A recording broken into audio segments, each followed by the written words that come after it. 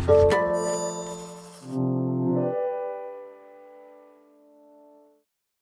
following podcast is part of a certified educational activity titled Expert Insights on Optimizing Patient Outcomes with Novel EHL FVIII Strategies in Hemophilia A. Access the entire activity and complete the post-test at peerview.com/SFD860. Downloadable slides and practice aids are also available. Good morning, everyone. I'm Dr. Stephen Pipe from the University of Michigan, and really excited to be here. And welcome to the National Bleeding Disorders Foundation Conference. So hopefully you guys are caught up on the new rebranding. And welcome to this symposium on expert insights on optimizing patient outcomes with novel extended half-life factor VIII strategies in hemophilia A. And joining me today, I'm pleased to introduce Dr. Stacy Courteau, who's from Boston Children's Hospital, and we will be tag teaming today and sharing some didactic information for you, but then we're also going to have time to discuss some cases to stimulate how you think about the approach to patients using some of these novel therapies, and then we'll have some time for some Q&A at the end. There will be some additional polling questions, so be ready during these presentations. We'll ask you for your opinion about a few things. So what are our goals for today? We want to augment your understanding of the mechanistic differences amongst the extended half-life factor VIII products and some of the evidence that supports their use for prophylaxis in heme. We want to remind you about some of the remaining unmet needs and barriers for optimal prophylaxis in this group of patients, and hopefully give you some skills to develop personalized prophylactic regimens using all the available agents that we have today. And we're going to give you some tools to address the practical aspects of hemophilia A care that are associated with using these products, principles around patient education, monitoring for joint health, as well as adverse event management. So we've seen quite an evolution in treatment products over the last few decades from the days of plasma-derived materials. However, the cloning of the factor VIII and factor IX genes in the early 1980s ushered in the recombinant era that many of us have treated through over the last 30 years or so. The first recombinants were available in the early 1990s. And then for really more than about 10 years now, we have incorporated through bioengineering strategies, extended half-life factor VIII as well as extended half-life factor IX. We've learned how to use these products, and we've developed clinical experience and clinical data. And as many of you are aware, the first non-factor therapy, emicizumab, has been available now in the US for about 5 years, and I'm sure a number of you have gained experience on using this product in the clinics. But what we're going to also talk to you today is about the newest extended half-life agent, and this is the first agent to have a VWF-independent property that impacts significantly its pharmacokinetics. That's what you're going to hear about more later.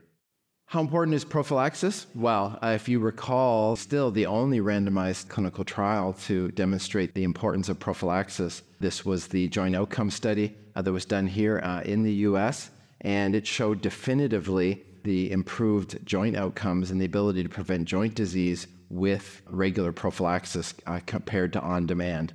And if you remember this data from the Manko-Johnson paper, the bars in the green and the blue are the average number of hemorrhages per month in the group that were on prophylaxis. And then if you look at the orange and the green, it was the individuals who were on episodic therapy, either joint hemorrhages or other hemorrhages. And you can see the stark difference in the ability of prophylaxis to prevent joint bleeds. And it was across all of the ages of the participants in that study. So prophylaxis is well incorporated now into global guidelines. It's indicated for all patients with a severe bleeding phenotype, which means that can be irrespective of their laboratory-based severity. And the WFH actually recommends targeting trough levels now that are in the 3% to 5% range. That was almost unachievable before the era of extended half-life agents. And so now with the availability of those recommendations have been incorporated to hopefully enhance outcomes for patients. Routine scheduled dosing, however, typically ranges from every other day to 2 to 3 times per week. And for a lot of these agents, children often have a shorter half-life and have to have even more frequent infusions. We've got comfortable doing tailored dosing and dose schedule based on weight and individual drug metabolism, so-called pharmacokinetic monitoring. And some of you may have had experience using these population pharmacokinetic tools to tailor therapy quite easily in the clinics. And the benefits of all of these innovations have been to reduce the number of bleeding episodes and to enhance joint protection in our patients. You're going to hear more about the individual products that we've had available from Dr. Croteau, but just to let you know that in the extended half-life framework of bioengineering, this includes fusion proteins. Primarily for factor VIII, it's the FC fusion, a molecule that we've been using now for a number of years. And then there's a number of conjugations, different ways of adding polyethylene glycol conjugates onto the factor VIII protein to enhance its half-life. And these have varying approvals and dosing strategies amongst the pediatric and adult applications, but they've all been highly effective when they've been used as prophylaxis, and the annualized bleed rates have shown significant improvement compared to certainly no prophylaxis. What you're going to hear more about is the newest agent, efanesoctocog alpha, so far only approved in the US, and uniquely this agent has similar dosing for both pediatrics and adults. So despite all these advances, we still have some unmet needs in this group. We have barriers to the adoption of prophylaxis. I'm sure that was part of some of the questions and part of your voting that we did in the initial poll. Poor adherence to prophylactic regimens, recurrent bleeds despite prophylaxis in a subset of patients, and we're also seeing significant health equities. Around the world, we still have probably 75% of the world just do not have access to prophylactic treatments. Our patient community, and even us as treaters, we have expectations for better care. We want to have prophylaxis for all patients who have a relevant bleeding phenotype. We want to look for strategies to improve adherence to treatment. Our goal really remains to achieve zero bleeds, and particularly joint bleeds. And we'd like to see that as our boys grow up into adults, that they are free of any residual joint damage.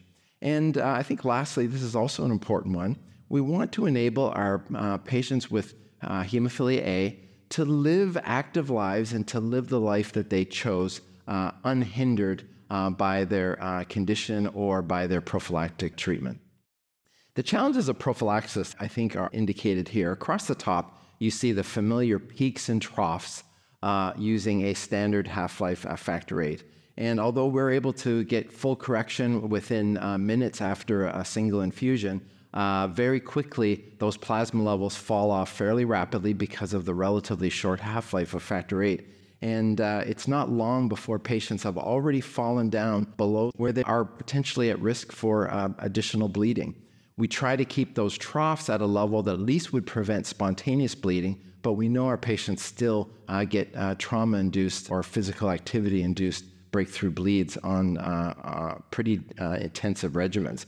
What did the extended half-life agents achieve? Well, these are relatively modest changes to the pharmacokinetics. It does extend the duration in the plasma, but the paradigm really isn't shifted here, right? We still see a peak right after infusion, still a relatively rapid fall off over some number of hours. And if we don't intensify the prophylaxis, we really can't maintain higher trough levels.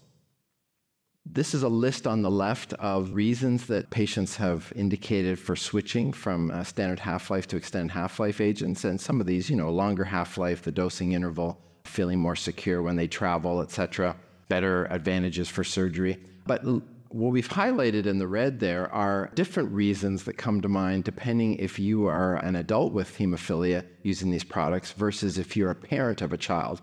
And so some of those differences there are interesting. It looks like the longer stability at regular temperature is more of an issue for adults with using these agents. The benefits for participating in sports are definitely more of interest to the younger patients. Your motivation to switch or sufficient experience in practical use, also some differences between adult and what parents report related to their children. So Stacy, we're looking forward to you going through some of these EHL factor VIII products for the group. Excellent. I'd like to add my welcome and good morning. So now we're going to move a little bit to speaking about what have become our traditional or conventional EHL products, first generation, as you will, and talk a bit more about mechanisms to clinical efficacy. So the similarity of the extended half-life products are many. And as you can see here, and as Dr. Pipe pointed out in the earlier number of slides, we have a variety of technologies that have been leveraged to increase the circulation time of factor VIII. And you can see those listed on the left-hand side of the table there, including Fc fusion and a few different approaches to pegylation. And these various approaches have included different size pegylation molecules, different approaches and location for the pegylation. But across each of these innovations, these engineering approaches, we can see that the half-life of factor VIII sort of abuts that 19-hour mark and is very consistent across all of these factor VIII products, at least the mean factor VIII level, especially relative to the standard half-life or SHL comparators. And this really leads to, as many are familiar, a 1.4 to 1.6 or so fold increase in the circulation time, which, depending on what your baseline half-life is, may actually lead to some improvements in actual reduction in frequency of infusions needed to achieve that canonical 1 to 3 deciliter IU per deciliter range. But if you have an ultra-short half-life, may not actually enable a less frequent number of infusions. As Dr. Pipe mentioned, as we've moved from sort of 1.1 to 1 to 3 IUs per deciliter troughs to the 3.5, the extended half-life molecules do have some advantage there, perhaps not in reducing the infusions to achieve that, but actually being able to achieve that without further increasing the frequency of infusions. It's important to recognize that when you're looking at the label and the dosing recommendations and the frequency of infusion recommendations that we see for each of these extended half-life factor VIII molecules, those are, of course, informed by the designs of the pivotal trials. And each of the molecules in each of the programs used a slightly different approach to design their study to determine what they thought the ideal dose and infusion frequency was that they wanted to test. And in this table, you see evidence of variation in that study design. So, for example, for recombinant 8FC, there was a treatment individualization with a goal of maintaining that 1 to 3% trough level. Across some of the pegylated factor VIII products, we see just a fixed prophylaxis regimen and modification based on bleeding phenotype. So it's not actually the case that across our extended half-life factor VIII molecules that really the goal and what drove the clinical trials and the design of the infusion regimens was PK guided. In most of these cases, as is commonly true with clinical trials, it was a small subset of the patients who underwent PK sampling to help better define the PK parameters. But there are some important clinical impacts, as we've mentioned, of the extended half-life factor VIII prophylaxis. Even when we think about how we would modify before the extended half-life products, our standard half-life products, it was very limited. All of the standard half-life products similarly have short and consistent half-lives. And so it was really with the introduction of our extended half-life products that we began to have more of an opportunity to individualize because we actually had products that could last longer, although there continued to be variability from patient to patient. And you can see two examples here on this slide of how one might leverage these products for individualization. So on the left-hand side, you see a potential opportunity for reducing the number of injections. This might lead to easier regimens with fewer injections per week, particularly in busy households or households with multiple individuals requiring factor infusions. And it may improve compliance or adherence, depending on what the underlying drivers are of the challenges with the adherence. Fewer infusions may help that. But what you'll appreciate in the figure to the left, right, is you have one peak and then a slow decline in your factor VIII levels. But each day that goes by, individuals are spending a longer proportion of their time at overall lower levels. When you look at the figure to the right, you see more frequent infusions lead to more peak levels, overall average of higher levels over time, slightly higher trough, because the best way to help improve your trough is to increase the frequency of your infusions. But of course, the obvious trade-off here is 3 infusions versus 1 infusion, for example. So the trade-off of more frequent peak levels, of higher trough levels, tends to be more frequent infusion when we're looking at SHL and our traditional EHL factor products. The more peaks, the higher troughs, do, in addition, though, have the benefit of perhaps better protection. If we're managing target joints, if we're managing busy physical activity, kids and young adults and older adults of all ages, better troughs, more frequent peaks may help mitigate bleeding phenotype and be more protective in that regard. So it really depends on what the underlying goal of the patient in front of you is and what their challenges are in terms of adherence, venous access, desire for physical activity, how we're going to leverage these agents to modify their regimen. And increasingly, we have tools to help us with this. So it's very difficult to turn patients into pincushions and say, terrific, we're going to do some optimization. We're going to get a PK profile on you. I just need you to come in before your next factor infusion, wait around an hour, and then 4 or 5 more times in the next day or two, we're going to get more blood levels. So we really get a sense of what your factor levels are. Now we're actually able to leverage population PK profile modeling that allows us to take many fewer samples, perhaps 2 well-placed samples following an infusion, to really generate that individualized PK profile for patients. And as we've looked at various studies, including the CHEST study that came out of Europe, and others have done investigation of the utility of these PK profiles as well, we see that being able to engage patients, obtain their PK profile, and modify the regimen, taking into account their PK, their goals, really does have beneficial impact on the clinical care, as well as in many cases their adherence to the regimen. And that actually makes sense because that's actually helping to engage them more in their care, helping to give them a visualization of this is where my factor levels are, statement of this is what my goals are, and correlation between now I better understand how well protected I am at certain times when I want to do certain activities or when I'm experiencing flares of recurrent bleeds or other events. And so you can scan the QR codes here to help bring you to 2 tools. One I happen to use most commonly is the WAPS Hemo tool that came out of an academic group in McMaster and has curves for all factor products and is quite useful. There's also product-specific tools like MyPK-Fit that can be used with certain products within certain parameters, but both potentially can be helpful and instructive to both you and your patients when you're thinking about this optimization of prophylaxis. And now on the next 2 slides, we're going to use representative extended half-life factor VIII molecules to demonstrate a few points. But many of these points actually have been published and demonstrated across each of the factor VIII extended half-life molecules. So these aren't necessarily unique to the molecule in particular. But individualization, again, improving outcomes. So this is a bit of a busy slide, so I will help orient you. Here we're looking at median ABR, median annualized bleed rate on the y-axis. You see the number of the bleed rate there. And then we have 4 categories across the x-axis. The first grouping is individualized prophylaxis, the second fixed weekly prophylaxis, the third a modified prophylaxis, and the last on-demand. And then we look at several types of annualized bleed rates. So in orange, we have the overall bleed rate. In green, the spontaneous. The small gray diamonds are joint, and then the blue triangles are spontaneous joint. And what you can appreciate is the group furthest to the left, the individualized prophylaxis. When you look across the various types of bleeding, overall, joint, spontaneous, et cetera, you see that with an individualized approach, in many cases, the mean annualized bleed rate is lower compared to just fixed prophylaxis, or certainly compared to an on-demand strategy that we see far to the right. Individual bleeding tendency does impact outcomes. And so this is, again, another of the extended half-life factor VIII molecules, looking at one of their extension studies, in this case, up to 7 years.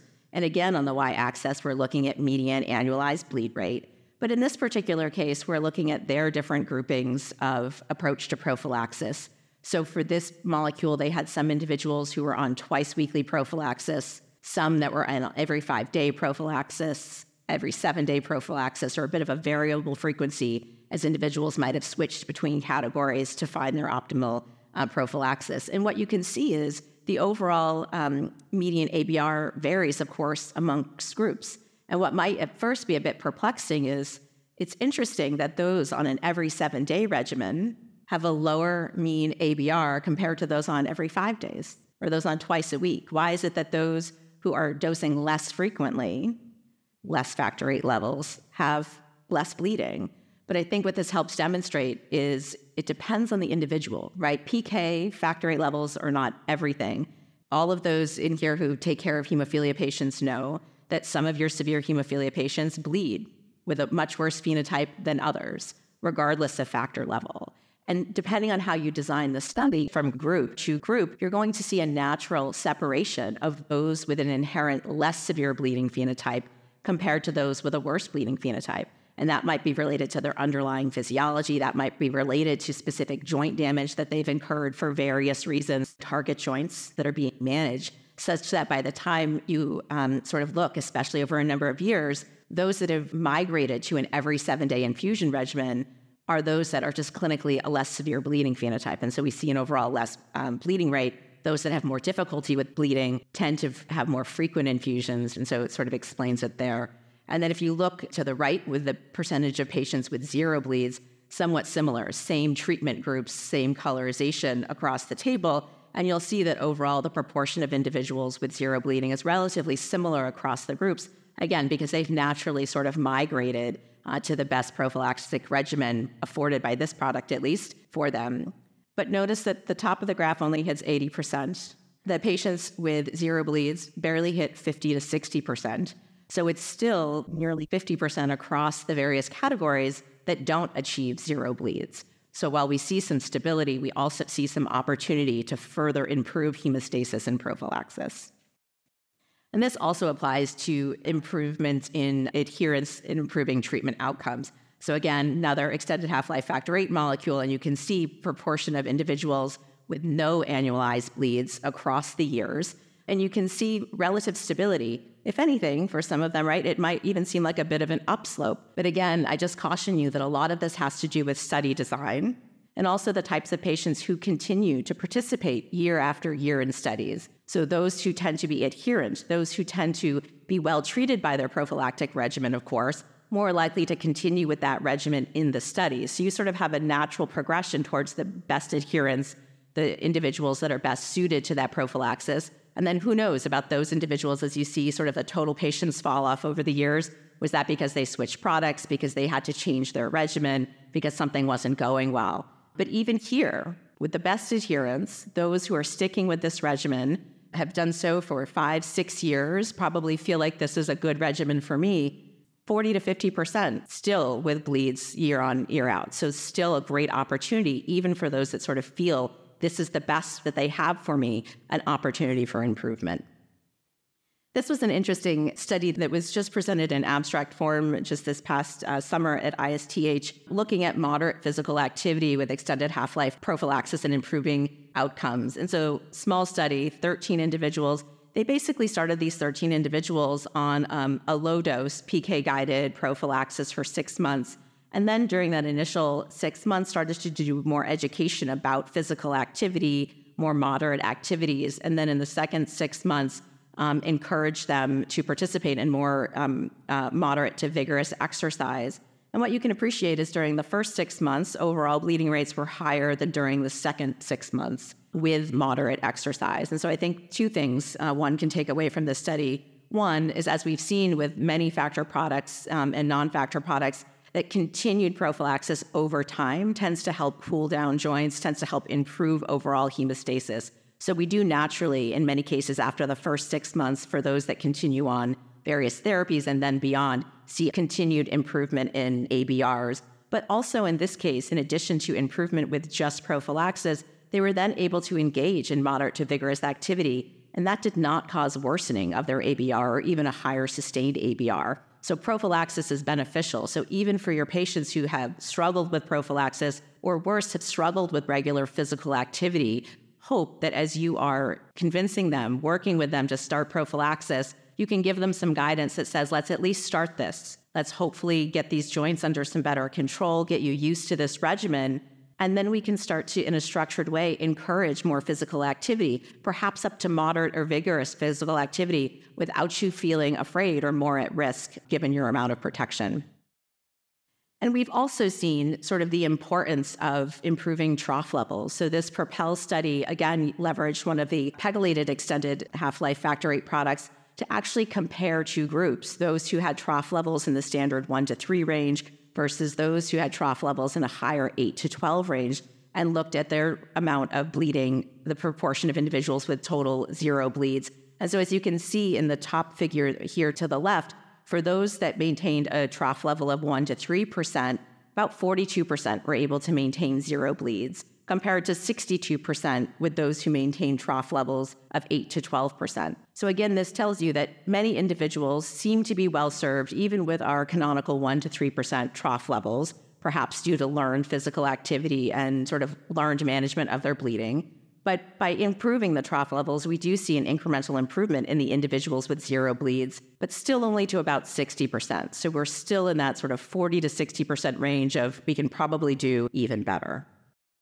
We now have non-factor therapies as well, and that seems to help us target the mild range. When we look at the estimated mean total ABR in the 1.3 to 1.5 range, the proportion of individuals with zero bleeds still again in that 50 to 60% range. And we're targeting the mild range. So as many in the audience are well aware, we don't have a specific factor VIII equivalence, of course, for the bispecific antibodies, the factor VIII mimetics, but we anticipate it's somewhere in the mid-mild range. So there's both benefits and limitations of, the extended half-life factor VIIIs or factor VIII concentrates in general versus emicizumab and non-factor replacement therapies. And you can sort of see that highlighted here. Of course, the factor VIII concentrates give us something that we can measure, allow us to actually bring individuals into the normal range, though the trade-off, it's an IV infusion and levels then again fall pretty quickly, where non-factor therapies such as emicizumab provide a more consistent protection, but it's more consistent in the mid, low, mild hemophilia range. To date, the extended half-life products have not been demonstrated to be an increased inhibitor risk, at least in previously treated patients. That was well demonstrated in the pivotal trials and in the follow-up trials of each of the factor concentrates, as well as in additional observational studies that have been ongoing. Some of the extended half-life, including recombinant 8FC, have also completed PUP studies that did not demonstrate increased inhibitor risk in previously untreated patients, but not all products have been sort of fully fleshed out in our youngest patients. So in conclusion, the extended half-life prophylaxis has multiple benefits. So there's an opportunity for decreased infusion frequency and reduction of treatment burden. There's a potential to improve adherence and reduce bleeding complications from missed doses. Again, that depends a bit on the underlying drivers as to what is causing problems with adherence to regimens. One actually has an ability for higher trough levels and improved hemostatic efficacy, because now with the factor VIII circulating longer, if you're dosing daily or every other day with your extended half-life, as we saw in the PROPEL study, you actually can achieve those trough levels of 8 to 12%. Of course, again, with that trade-off of frequent infusions, but something that even with standard half-life products is incredibly difficult to achieve. And potentially also an improvement in quality of life and physical activity lifestyle, depending on the individual. So as we're thinking about optimization of prophylaxis, what are things that might encourage you to consider an extended half-life factor VIII concentrate or even a non-factor therapy? And really it comes down to how well is the patient doing? Are we able to achieve the patient's prophylactic goals with the regimen that we're using presently or not? If we're having difficulty with venous access or poor adherence, if we need some higher peak levels and potentially even higher trough levels for physical activity, if we're having bleeding despite our best approach to dosing and maximizing the frequency of standard half-life products, switching over may make sense. And for some, it may even be my veins are tired, though it's not difficult. My adherence is tired in terms of how frequently I'm infusing and some desire for improved convenience. Okay. Well, thanks for that. That was terrific, Stacey. Really given us a lot of things to think about and some practical tools for thinking about our approach using these agents. Well, now we're going to talk about something different. And we're going to discuss overcoming the limitations that are imposed by von Willebrand factor, all of these factor VIII therapies. So one thing I want to help you understand is that the binding of factor VIII to VEGF imposes a ceiling on what all of the therapies to date have been able to achieve with respect to half-life extension. So factor VIII and VEGF can be stored and released from the endothelium in the vasculature. And based on the concentrations and the high affinity of factor VIII for von Willebrand factor, this results in the vast majority of the factor VIII being bound to VEGF at any given time. But it is in an equilibrium, so it's an on-off. So there is always a proportion, maybe around 3 to 5% of the factor VIII that's circulating free, but all the rest is bound to von Willebrand factor. So what does that mean from a pharmacokinetic clearance? Of course, your clearance of these molecules is related to binding to clearance receptors on the surface of a number of different cell groups. We're showing you some of the receptors that have been characterized. on liver sinusoidal endothelial cells, macrophages, as well as hepatocytes. And some of these will bind more efficiently to the free factor VIII, but a number of them bind to the complex with von Willebrand factor. So with so much of the factor VIII bound to VWF, factor VIII is always subject to the same clearance mechanisms that are true for von Willebrand factor. So if we want to extend a half-life that's beyond the half-life of the von Willebrand factor molecule, we have to come up with a different strategy. And what's really been demonstrated now is we have to divorce factor VIII from this necessity of being stabilized by the endogenous factor VIII in the clotting system. When you infuse any standard half-life factor VIII or extended half-life factor VIIIs, it essentially immediately binds to von Willebrand factor, and this creates that ceiling for the half-life. So how can we divorce these infused factor VIII from having any binding affinity for endogenous factor VIII? So let me walk you through the construction of fanosoctocog alpha. So the base molecule is based on the Fc fusion factor VIII that Stacy has already reviewed. This is showing the functional A domains and C domains of factor VIII and then the Fc fusion. So we've been comfortable using this now for a number of years. It turns out that the binding sites for factor VIII to von Willebrand factor are primarily located on these C domains, and they interact with a specific portion of the von Willebrand factor molecule, which are called the D'-D3 domains. And it turns out that if you just take a recombinant fragment of VWF that has those domains, it will bind with high affinity to factor VIII, and it will block its ability to bind endogenous VWF, and it will provide the stabilization in plasma that we're used to seeing. But if we only had the D'-D3, because of that on-off of the factor VIII and VWF, it would eventually dissociate from the D'-D3 and then bind to the endogenous, and we wouldn't get a sustained effect. So to covalently link the D'-D3 to the molecule, the D'-D3 also has an Fc fusion, and this allows this to be covalently linked as a fixed dimer. And in addition, they have introduced these repeating polypeptide sequences on the A domains and then across the bottom of the molecule here. These present hydrophilic repeating sequences. They're natural amino acids, but they shield the protein from proteolytic degradation and block binding to those clearance receptors, which I showed you.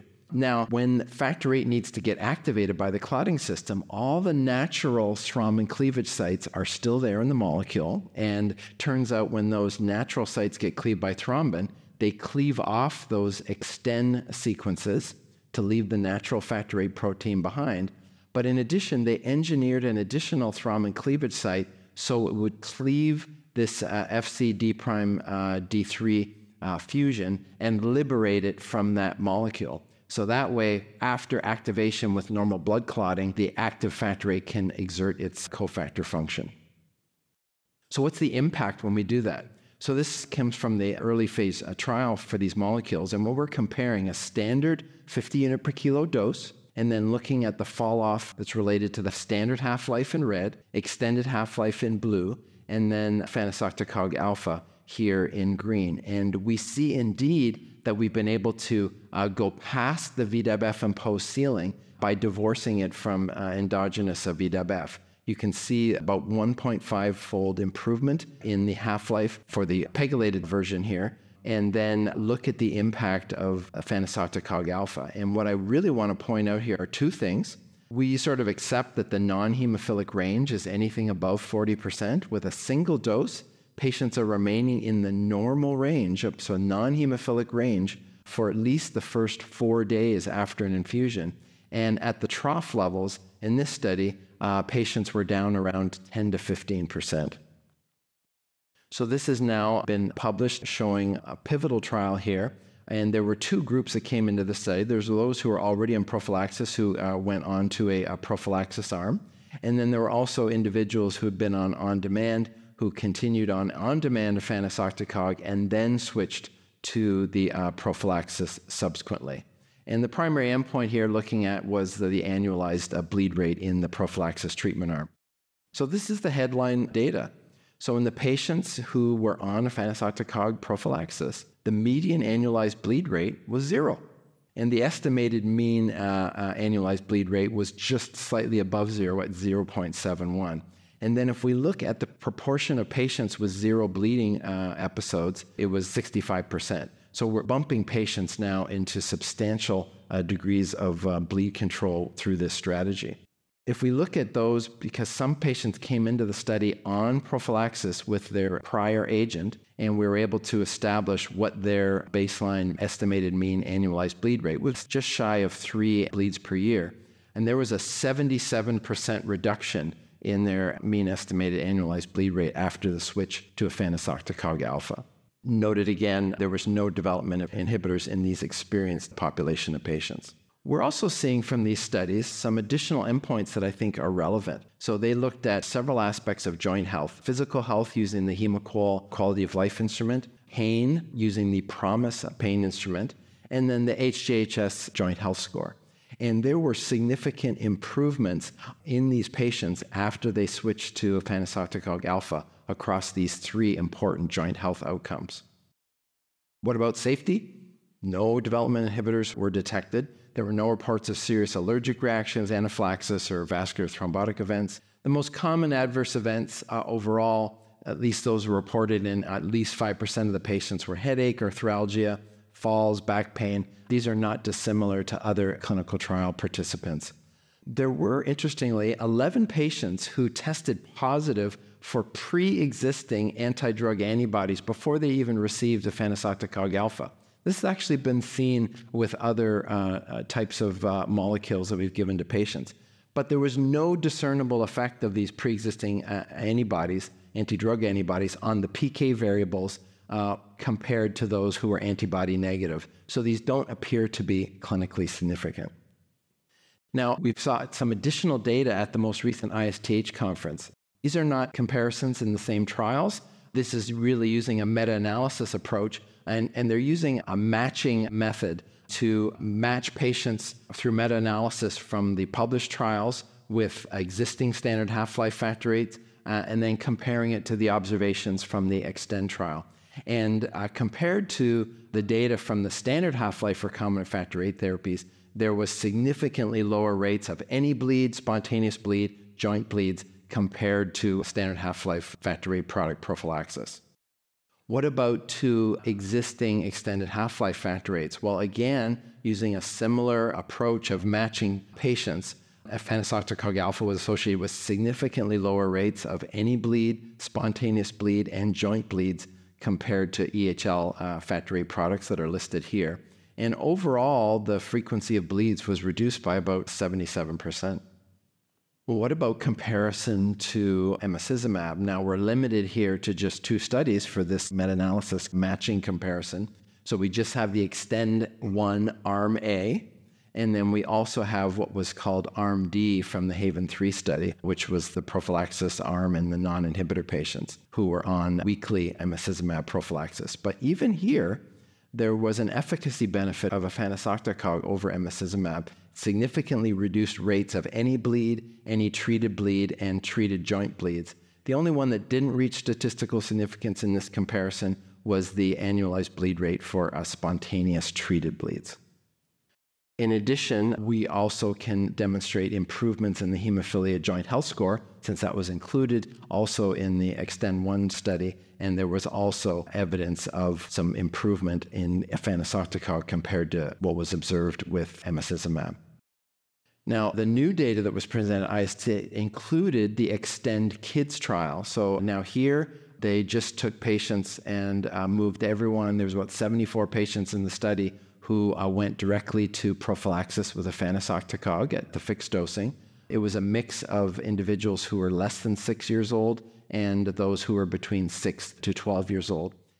And in that study, the mean ABRs were 0 and 0.89, and 64% of the patients had 0 bleeding episodes, 82% of the patients had 0 joint bleeds, and 88% of the patients had 0 spontaneous bleeds. So I think people were really impressed by the bleed control achieved in the pediatric population with this agent. So efanesoctocog alpha is the first recombinant factor VIII that breaks the VWF-imposed ceiling for plasma half-life, and the once-weekly dosing has been shown to be effective in both pediatric and adult patients with Hem A. It maintains normal to near normal factor VIII plasma levels for the majority of the week after a single infusion. And we're seeing improved PKs associated with improvements in important physical health parameters, pain, and overall joint health, and has been shown to be safe and well tolerated without an increase in inhibitors. So in this next section, we're going to look at two cases together between Dr. Croteau, and we're going to have a discussion, and we're going to see how we would apply some of the principles that we've tackled so far today. So Stacy, that's a case we want to take up here to a certain degree. So consider a pediatric patient with severe Hem A. Their parents are wondering what the options for treatment are, how protected the patient will be, and really how to proceed. So I would just invite you to think about patients that you're seeing every day in your clinics.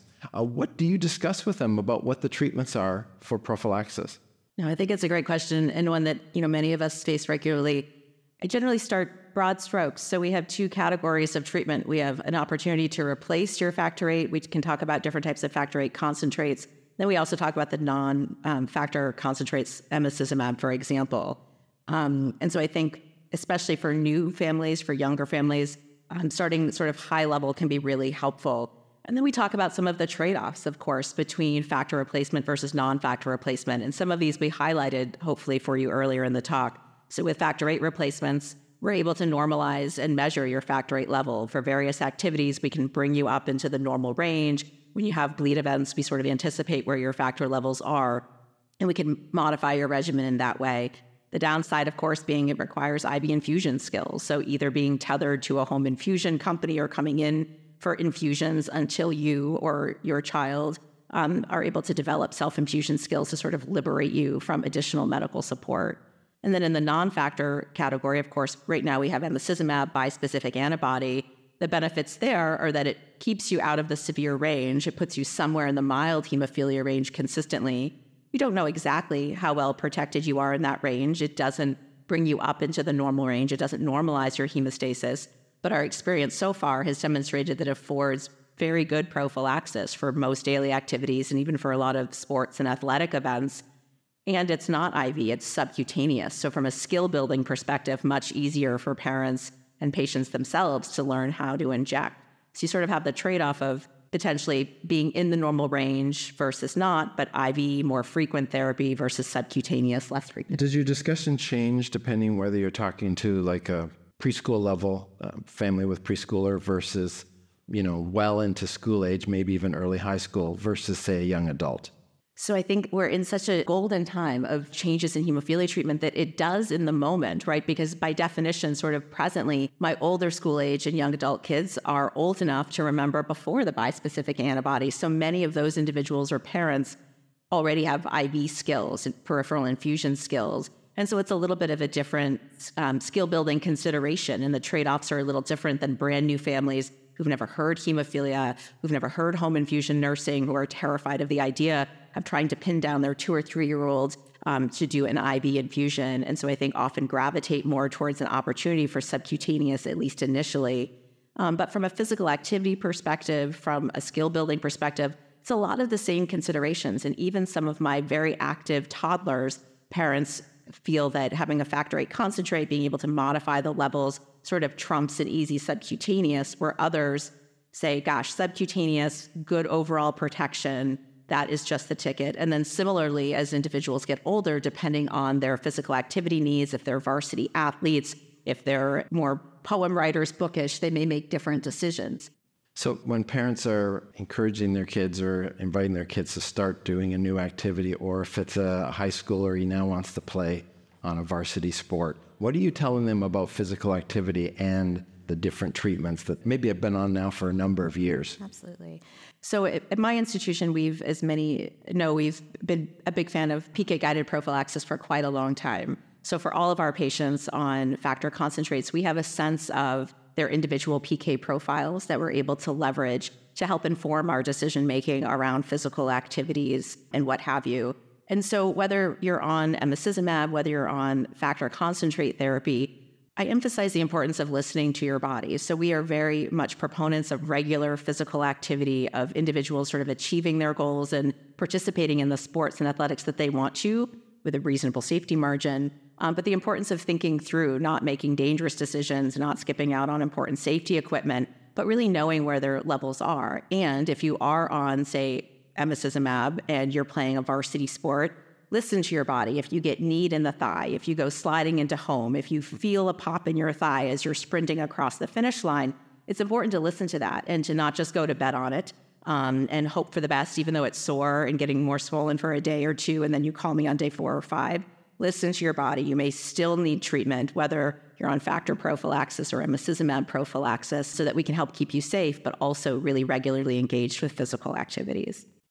Great. So some of the things we talked about here is reviewing the available therapeutic options, reviewing the advantages and disadvantages of each one, and then really tying back into the patient's treatment and lifestyle goals. And so it's a personalization of therapy. It's not limited to PK personalization, Absolutely. but really incorporating all the aspects of how the patient wants to live. I agree. That's the nice benefit of having this armamentarium of various therapies. We can individualize within different treatments, but also offer sort of a variety of treatments.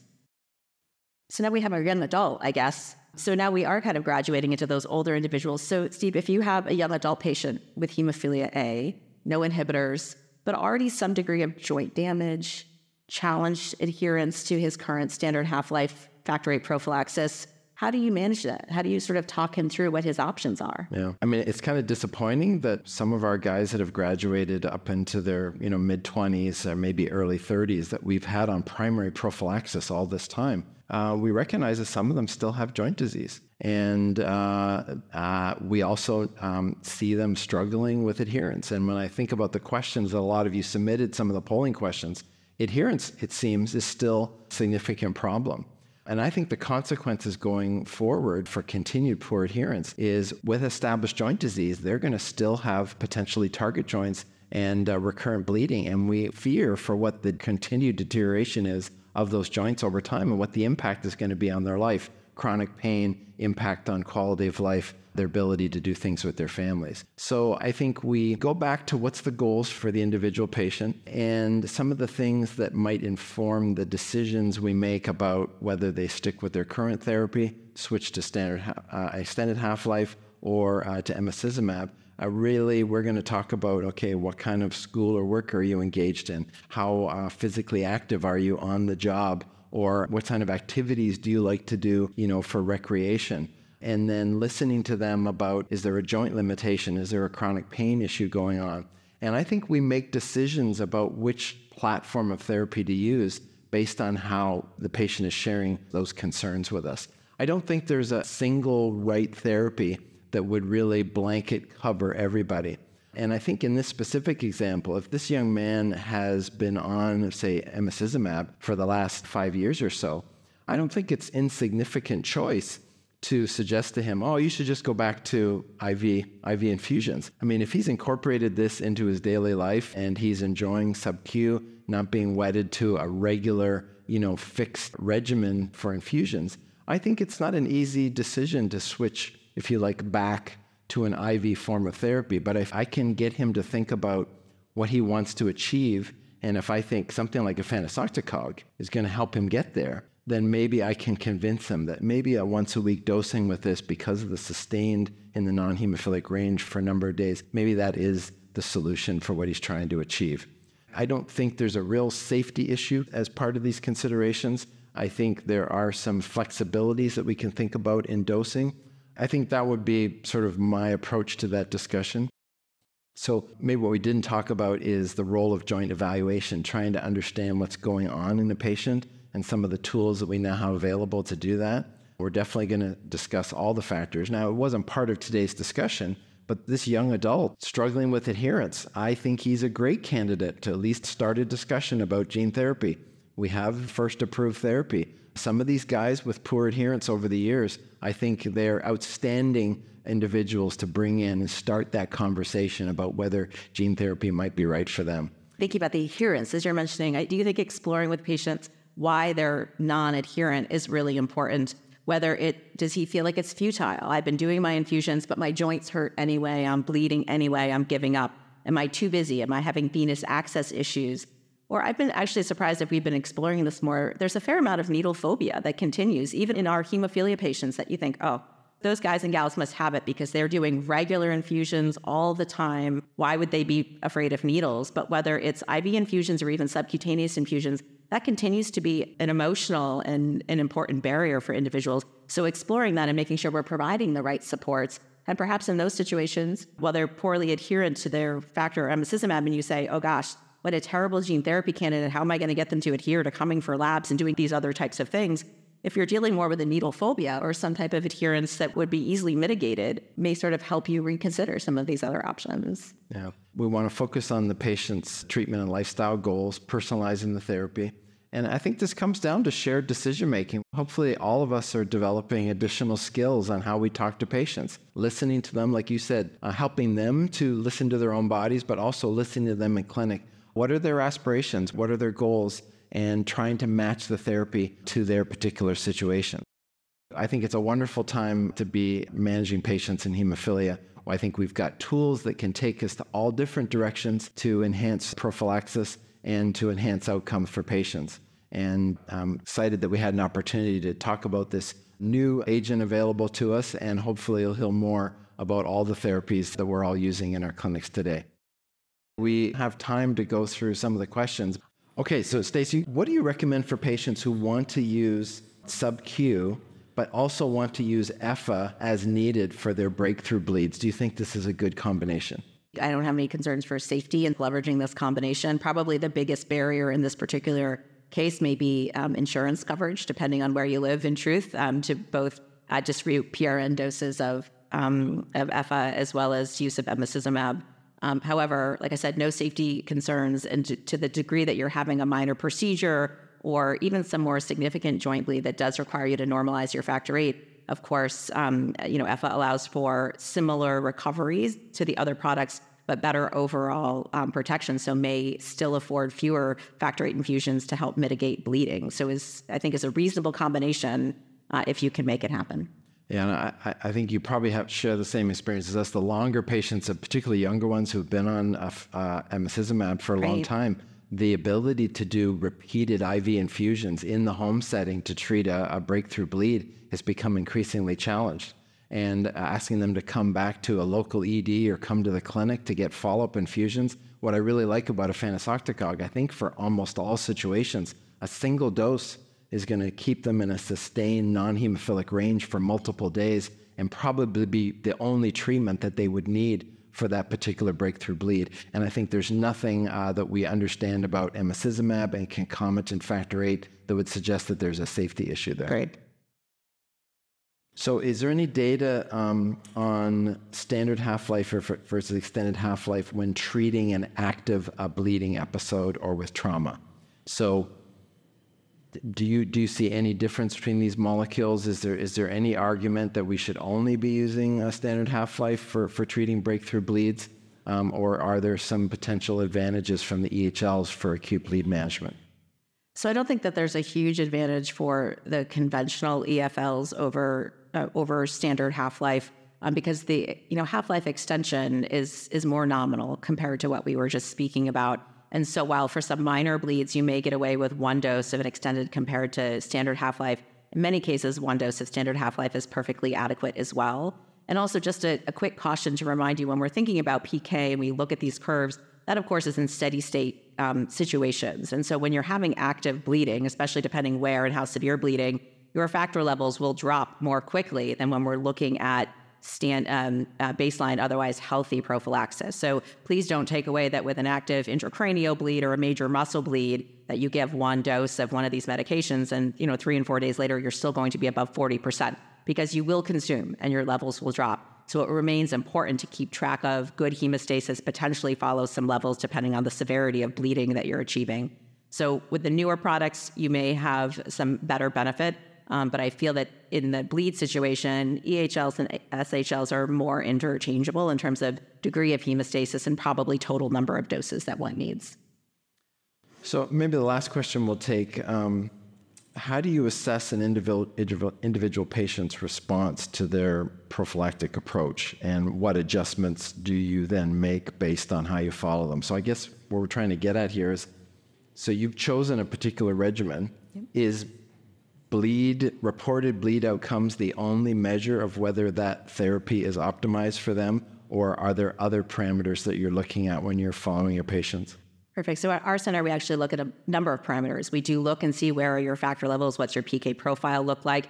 We, of course, look for overt joint bleeds. We also look for subtle bleeds. Are you having any joint aches or pains? How do you feel on this medication? How is the infusion cadence going for you? Are you having struggles with venous access, struggles with adherence? Because each one of those individual parameters might suggest an opportunity to individualize their regimen. How about you?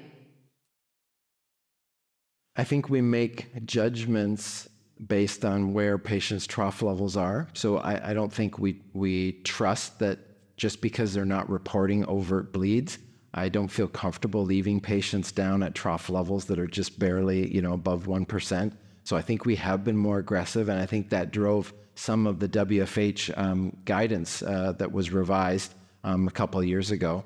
I think we do pay attention to even factor VIII-like levels on emicizumab. There's not a lot of variation, inter-patient variability, but I think I have seen a few patients that have been maybe at the lower bounds of that factor VIII-like activity. And so if we have an opportunity to modify their dose and regimen to try to optimize that. So I think increasingly I've been concerned that simply relying on just overt bleeding is missing some important potential outcome determinants for patients. Agree. I think relying just on bleeding, relying just on factor levels, there's not one right parameter. I think kind of integrating this information is where we really shine as comprehensive centers, and why it's so important for us to help be involved in the severe bleeding disorder community.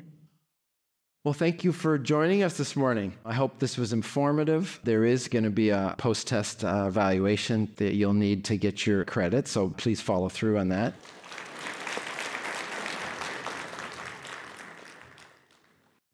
Thank you for listening. Download materials and complete the post-test for instant credit at peerview.com/SFD860. This activity is supported by an educational grant from Sanofi.